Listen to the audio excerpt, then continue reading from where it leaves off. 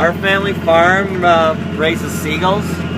We have free-range seagulls. I'm just feeding them right now. How I feed them is I just turn the soil, and yeah, then they eat the worms. That's how I feed the seagulls. These are all going for a Chinese market. They use them for medicine.